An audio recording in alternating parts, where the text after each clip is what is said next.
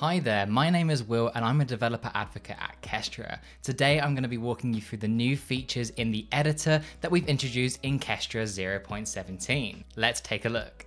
Jumping into Kestra, I've got a simple flow here that's going to execute some Python code in a separate file. Now previously you would have had to go to the separate editor page to write your Python code and then jump back into the flow editor. Introduced in 0.17, these are now combined so you never have to leave your flow. So if I press save here, I will now get this option to show namespace files, which will show me all the files inside of the example namespace. When I click that, I get given these options where I can see an option to search for files, I can create new files, create a folder, as well as import files and folders, as well as export all of them if I want to be able to take them out of Kestra and put them somewhere else. So super convenient that this is all in one place now, making editing your flows even easier.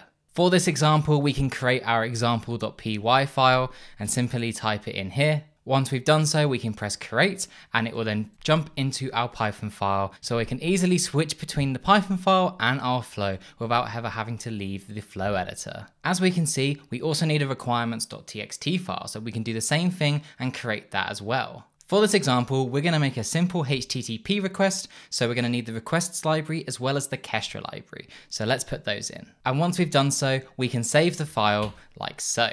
Jumping into our Python code, we can start writing our request in here. Now the best bit is this still has all the auto completion and support that you would expect from a code editor, so it makes it really easy to write your code. Now that we've written our code, we can save this and we can execute our flow.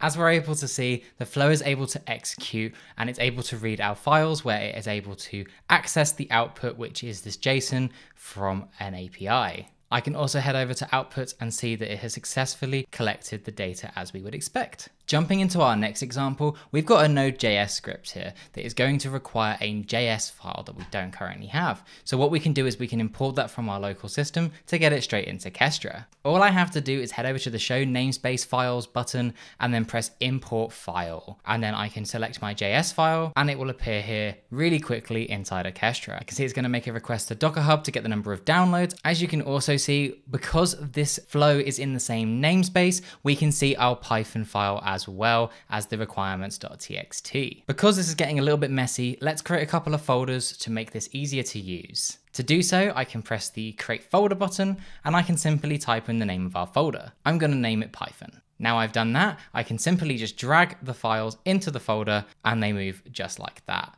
And I can expand it to see them and hide it to make navigation a little bit easier. I can do the same with the JavaScript one by pressing create folder, typing JS, and then I can drag that in as well. But this will now not execute because I have now moved the location of the file. But I can right click on the file and get copy path, and I can now paste it into my flow so that I don't have to figure out exactly what the path is.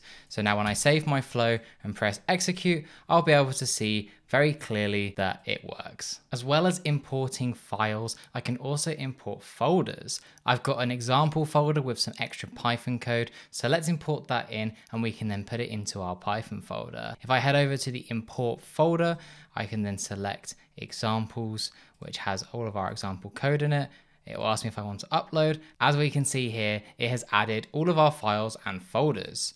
Now, I have a file that's called hidden.py. Let me see if I can find it by using the filter. So here I can simply just type hidden, and as you can see, it's giving me the full path, and I can click that and it's going to open it in the editor. So if you're working with really large code bases with lots of files, then the filter makes it much easier to navigate between files. Now to make it a little bit easier, I can easily resize this to make it a little bit wider, especially as we're working with more and more files. Now I can now drag my examples file folder into the Python one and I can see it all there in one place. Now that we've done this, we can export everything so we can store it somewhere else by pressing the export namespace files button. And when I export this, it's going to add it to my downloads folder so I can access it later.